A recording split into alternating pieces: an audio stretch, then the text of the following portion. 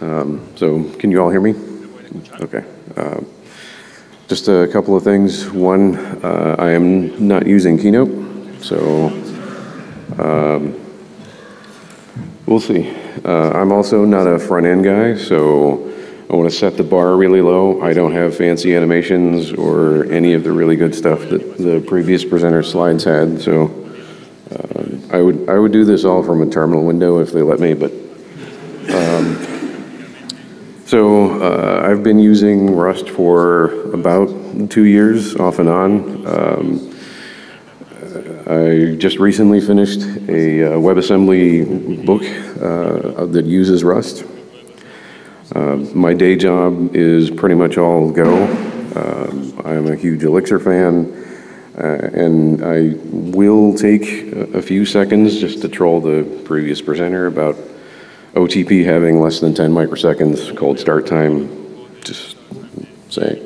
And then I'm also, like I said, I'm a back-end guy. Distributed systems are what I do. The less user interface, the better for me. So it makes me talking about WebAssembly a little interesting. So what I want to make sure that you get out of this is hopefully some curiosity about what WebAssembly is, and more importantly, where you should and shouldn't use it. Did anybody go to the workshop yesterday on WebAssembly? Okay, a couple. Other than the references to WebAssembly that you've had here, how many people are familiar with WebAssembly already? Okay, so that's good. It's better than usual. And again, this is a lot of this comes from me being a back-end guy, but I want to kind of focus on the idea that WebAssembly isn't just a brand new way of doing JavaScript. It isn't a JavaScript compiler or just another fancy flavor of TypeScript. And I personally think calling it WebAssembly and having the web name in front of it is doing the technology a disservice. And again, so hopefully you'll come away from this trying to find ways to build WebAssembly modules in Rust and even host them in Rust. This is a fairly opinionated slide, born of my hatred of front-end development. What we have with web development today is a lot of fragmentation. We have to deal with browser compatibility. We have to deal with different build environments, TypeScript, JavaScript, all the other scripts. Our applications are getting bigger. They're getting slower. I'm sure we all use Slack. I don't really need to add any more commentary there. As the web becomes more powerful, humans expand to fill whatever space they're given. And we're doing the same thing with our web technology, and so the more power we have, the more power we waste. And I think there's a better way to do it. Not a better way to waste power, but a better way to build applications. And as a back-end guy, just the amount of tooling and setup that's necessary to even get a basic hello world running on the web now is it's just ridiculous. The node modules directory needs to go away, and I think that WebAssembly can get us there. It's certainly not going to replace JavaScript, sadly. It's not going to replace Node or the node modules directory, but hopefully it'll give us a way to get some of the benefits of the Rust language and bring those to the front end and the back end as well. So we've seen a little bit of what WebAssembly is. It's portable, it's a standard binary format. Everyone familiar with what a stack machine is? The silence means I'm, okay. So when we run virtual machines, we can essentially run a stack machine or a register machine, and it just refers to the difference between how we pop instructions off and how we access and read the data that we need.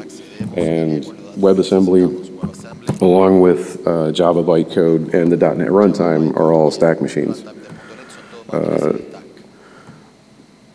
The WebAssembly is safe and isolated, and its memory is in a sandbox.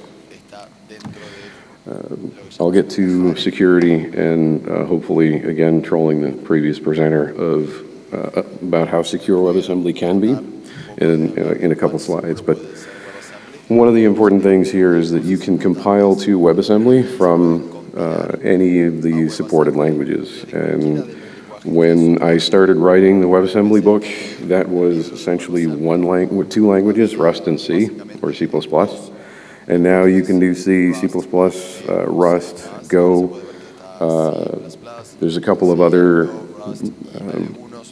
ways you can do it. You can, for whatever reason, compile JavaScript into WebAssembly. I'm not really sure what niche that's trying to fill, but it's possible.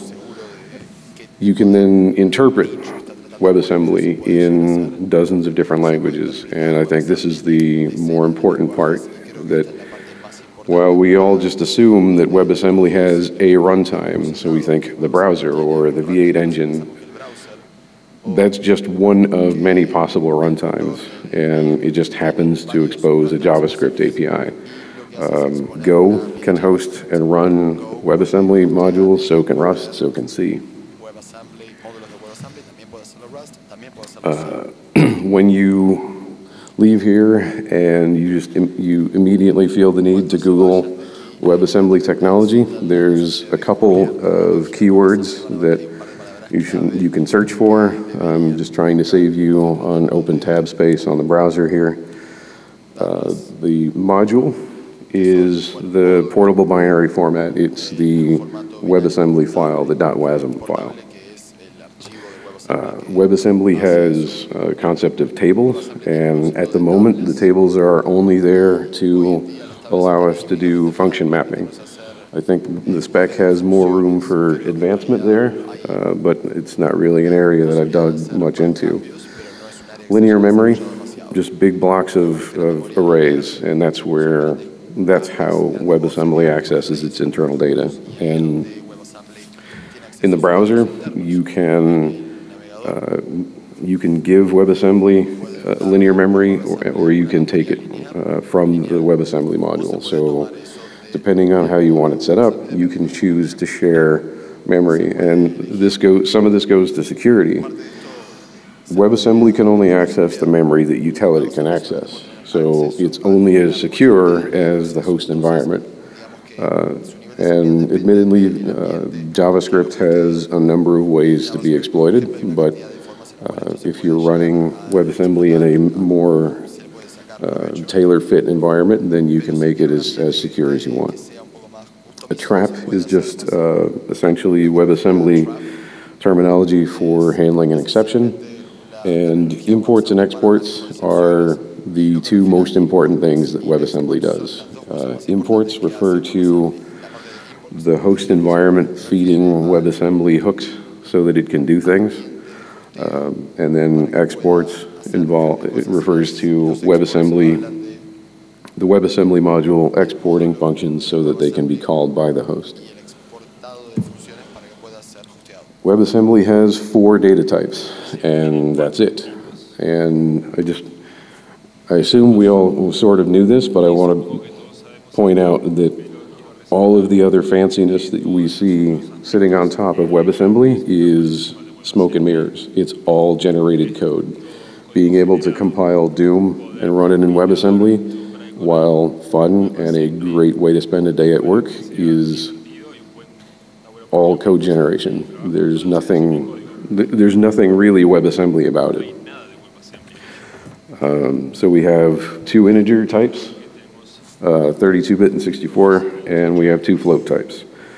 Those are the only parameters you can accept on a WebAssembly function, and those are the only return types So why do we want to use WebAssembly, other than just the fact that it's new and shiny and that's what we're attracted to? For me, I think one of the biggest reasons is portability. We've been given this promise of write once, run anywhere since the beginning days of Java, and we didn't get what we were promised. .NET, the .NET framework promised it. We didn't get that either. .NET Core is closer than Java was, but it's still not really the vision of having this universal binary format that anything can execute.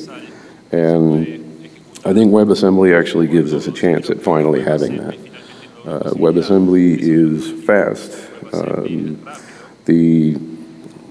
Through some details about how the virtual machine works and how stack machines work, it's extremely fast. But like I said, without the imports and exports, WebAssembly is really just a really fast calculator. It can do very little other than add and subtract and do math operations. What gives it its power is the host environment.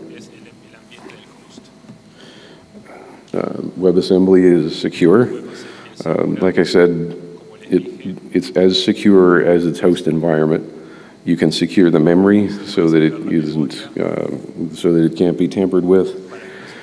You can secure the WebAssembly module itself. The spec has room inside the binary file for, I forget what the metadata is called, maybe just metadata. You can add a digital signature to the file so that you can verify that you own or you produced that file.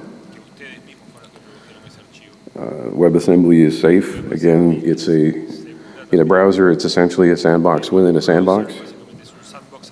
It's compiled, which means we get all of the benefits of Rust's compile time safety and type checking. It's compact. I think someone said yesterday that WebAssembly's format was specifically designed for download over the web, and it is surprisingly small. I actually meant to put portable here twice, just because I want to harp on that one point. And WebAssembly is largely language agnostic. As long as you build something that can create a binary that conforms to the spec, it doesn't make any difference what language you wrote it in. And it doesn't make any difference what language is running as the host, whether it's a browser or a Rust console application, or as I'll mention in a little bit, even serverless functions. Does anybody really need me to go into why we want to use Rust for this? I do run into this problem when talking to different people who aren't at a Rust conference. And confidence, safety, performance, one of the things that I think people don't give Rust enough credit for is the expressive nature of the language itself. In many cases, when porting code from Go to Rust, I've actually had the code become more readable, not less, and people just assume, well, it's a systems language, so obviously it's going to look like line noise. And that is a really old reference, so now you all know how old I am. So I was looking for an analogy for what WebAssembly is, and Feynman had this saying where you don't really know a subject unless you can explain it in very simple terms. And so for me, WebAssembly is portable brains. I can take the brain out of one thing and put it into another, and assuming those two things all share the same set of appendages, it should just work. So one of my brains could be running inside Kubernetes as an OpenFAS function, which I've actually gotten working at 3 or so in the morning today. You could host this portable brain inside Firefox. You could host it in a Raspberry Pi. You could host it as a command line application or just a server application. One of the things that I used to do before my current job was I wrote autopilot software for search and rescue drones. And you can imagine how hard it is to test your autopilot software when it's designed to control physical motors and read from 10 or 15 different sensors on a device. And if I had access to WebAssembly then, I might still have hair. What we get with WebAssembly is the ability to take that brain out of the physical device, maybe it's a drone, and put it into a test harness. And I could literally run simulations for this drone in a web browser. I could run it in a build pipeline through an automated test, or I can run it on the physical device. And I can't think of any other technology, whether it's Java or .NET Core or anything else, that gives me that type of portability. I could write it all in C, but nobody wants to do that. So the first thing I want to show is what ugly WebAssembly looks like. We all need to know what... People keep telling me to stop showing the ugly WebAssembly code. It's because it's definitely not pretty, but I think we should know, like the fact that WebAssembly only has 4 data types, and the fact that WebAssembly can't do anything that the host won't let it do. We need to know what our code generators are building for us so that we can have an appreciation for when we do get Doom running on the web, we know how much is magic and how much is running inside WebAssembly. So, let me see if I can bump this up. Yeah, look, I had this all set up in demo mode, and I couldn't sleep, started coding, and went back to the wrong font size. So this is what the text version of WebAssembly looks like. Has anybody seen this type of code before for WebAssembly? A couple. So the good news is you don't have to write this by hand. This is a text version of the bytecodes that are being read by either the browser or whatever runtime host you're in. And just to kind of reiterate, the data types on these function parameters can only be integers or floats. You can only do, and then you've got exports. So this makes this function called add available to the host. And so if my host is JavaScript, I can run this function. And you can see there's some JavaScript here. This is just straight up regular JavaScript that just happens to be compatible. And I believe most modern browsers all support the WebAssembly standard, so you should be able to run this anywhere. Unless you're in an enterprise and all of your customers are running IE4 or something, and that's not a joke. That's my nightmare. So basically, we're loading the binary file up, and then we're using the JavaScript WebAssembly class, and you can think of this as that one of many runtimes. This WebAssembly.instantiate is the JavaScript runtime for hosting a WebAssembly module, and I'll show a Rust runtime for hosting a WebAssembly module. But if I were to run this in a web browser, you would see this in the console, and it all just looks as you would expect. But the point here is that anything beyond what you see here and the ugly WebAssembly that I just showed is all code generation. And whether it was compiled by Rust or Go, it's all going to end up, at least today, looking something like this. And as the WebAssembly spec grows and we get potentially more data types or more robust ways to share data with the host, then theoretically our shims will shrink, but while our developer experience gets better. So has anyone, I think there were a few hands from yesterday, but who has compiled a Rust application or a library into WebAssembly?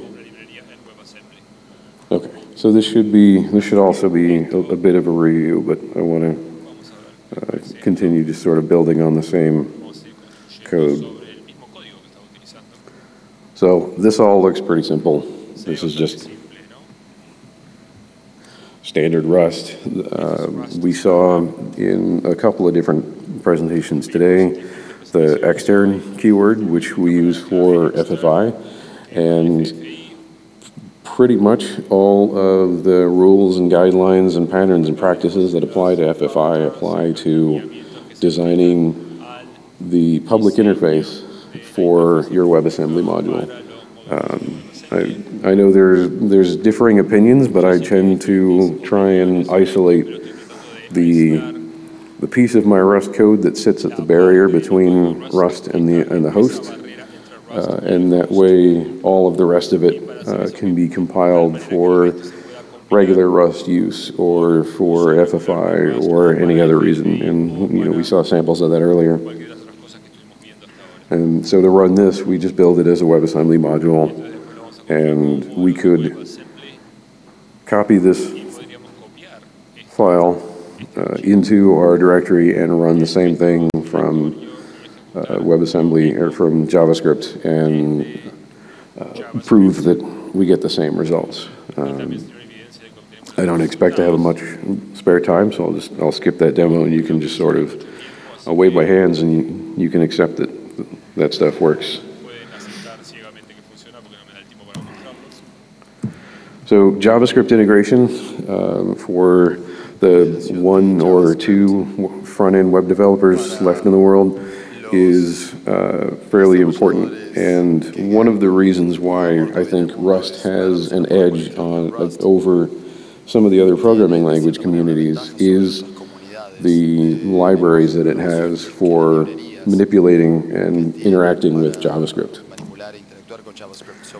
So it's been mentioned a couple times today as well as yesterday during the workshop that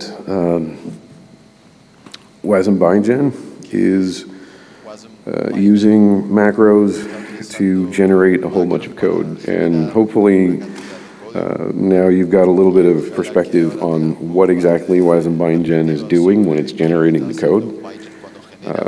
At a low level, it's adding functions to your WebAssembly module that can then be called again by the WASM bindgen CLI to give it the metadata it needs to generate your JavaScript shims. And sadly, there isn't currently a version of WASM bindgen that automatically generates a Rust host, so we still have to do that by hand, but maybe someday. So the two things that generally people use that get the biggest reaction in JavaScript integration is you can import JavaScript so that when it's imported, it just looks and behaves like it's regular Rust, and you can export native Rust so that it appears as though it's regular JavaScript. And the real power of this library is how seamlessly it bridges that gap between the two, so that when you're looking at JavaScript, you're not thinking, oh, this JavaScript came from Rust, like some other transpiling libraries tend to do. They have some of these weird after effects. And again, WASM bindgen generates a bunch of these JavaScript shims to allow your code to talk to JavaScript. JSSys and WebSys are just essentially crates that define things that you're going to need to talk to JavaScript. So your basic JavaScript primitives, functions like console log. WebSys has the bindings that you need in order to traverse the DOM and do manipulation, access some of the other functionality like WebGL, audio. Has anyone seen JSys before? Used it? Okay, a couple. Essentially, you can think of it as you've got this JSys crate prefix, and then inside that crate, you have access to Rust functions and native Rust structures that will eventually do their JavaScript equivalents. So this will actually call the JavaScript date now function. You can represent JavaScript native null, create native JavaScript arrays, everything that you need. WebSys essentially gives you access to the window, and then through that you have access to the DOM.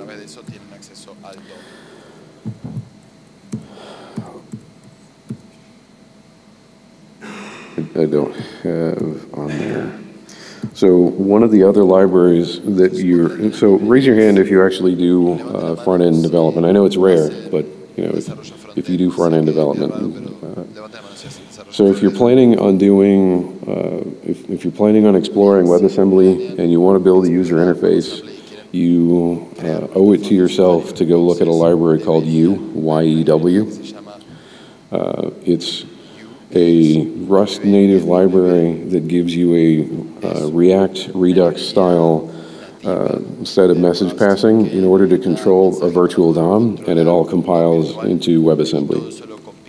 And if I have to do front-end web development, doing it in Rust isn't such a bad thing. So how many have hosted a WebAssembly module in Rust? All right, well, you guys need to stop raising your hands because so, as I said, I am obviously biased towards back-end development and distributed systems and cloud. And so being able to host a WebAssembly module in Rust is where I think some of the real power comes from. Not just because I like hosting stuff in Rust, but because if Rust can host it, then so too can so many other things. Like I said, we don't currently have we don't have a tool that generates all the magic smoke and mirrors that we do for JavaScript, so a lot of this stuff is still a little rough around the edges. There was a crate, or there still is a crate, called WASME. I'm sure it's got a better pronunciation than that, but it came out of, I think, Parody's work with blockchain, and they were using it for blockchain contracts. And as a result, the developer experience isn't designed for what I would consider just common everyday use. It's not a super friendly library. There's a new one that sadly showed up after I finished writing my book called Wasmer, which is it's got a couple of nice macros that make it really, really easy to host Rust, to host WebAssembly modules in Rust. So, like I said, you can use it for serverless, embedded, IoT, microservices, being able to use WebAssembly modules everywhere that you used to be able to use a Lambda or a cloud function is pretty appealing. I mentioned briefly that you can sign the modules so that in your production environment you can guarantee that a particular WebAssembly module came from who says it came from and can do what they claim they can do. Let me just take a quick look at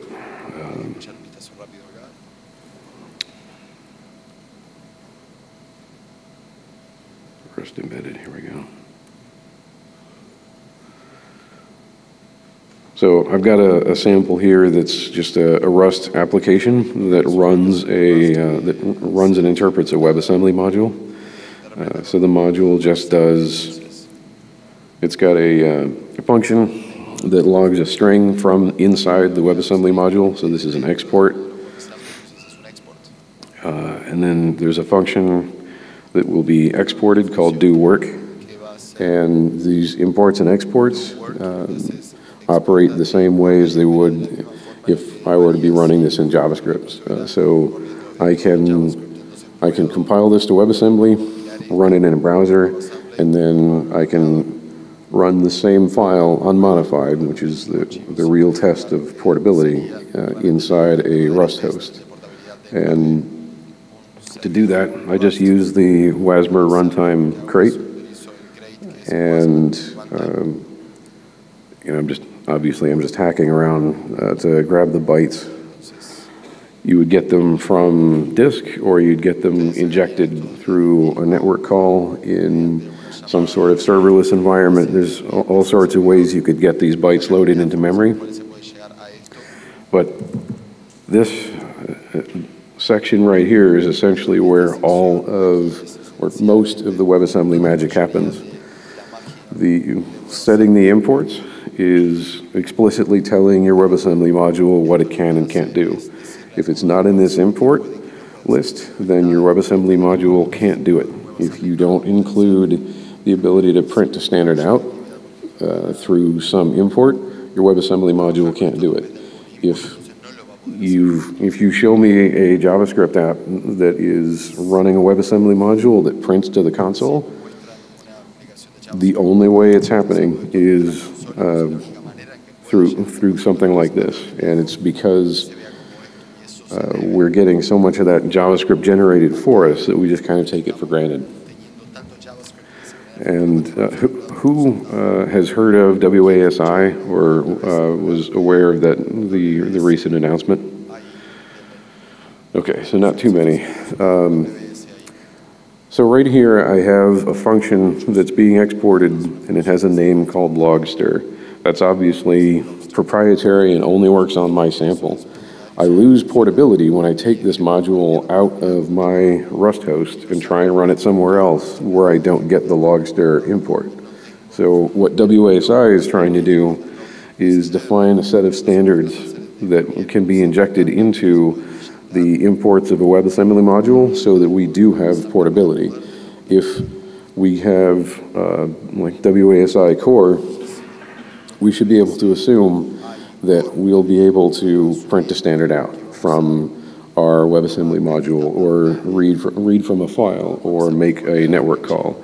And along the same vein as how the .NET Core libraries are separated into separate sets of functionality, the idea, hopefully, is that we'll have WASI runtimes that do just the basics.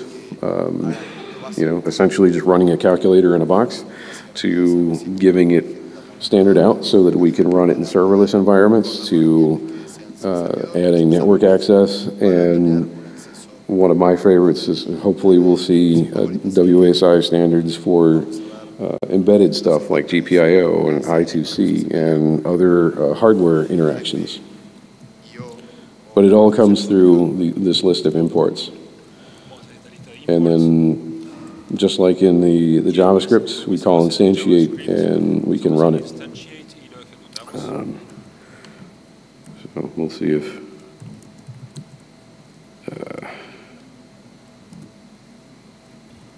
yeah, I realize that's tiny. I'll zoom in on it as soon as I can find the code sample.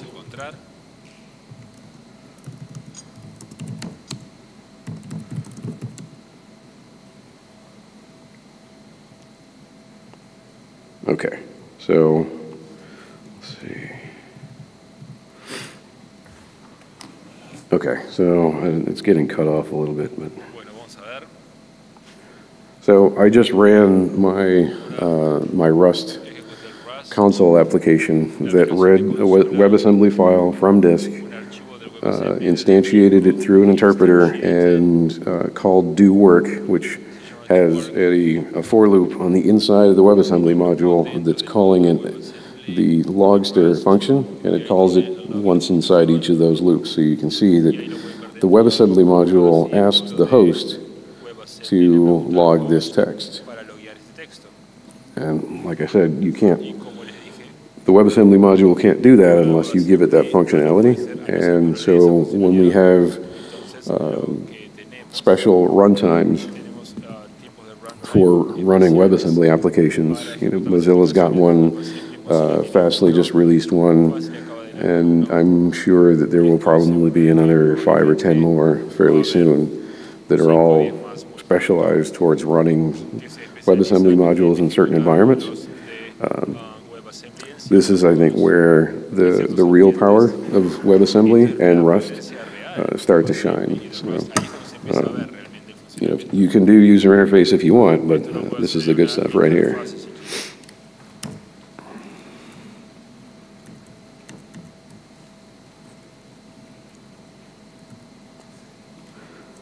So I wanted to get through the slides and just show a little bit of code so that hopefully I'd have plenty of time for questions. So,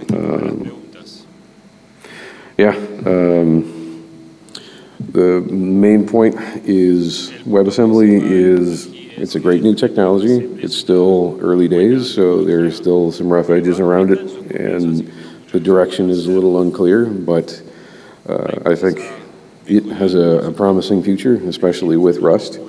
But it isn't a cure-all. You know, running WebAssembly everywhere doesn't make sense. So I think the next steps for all of us is to just figure out where it makes sense to run these WebAssembly modules and in what runtimes we should be running them.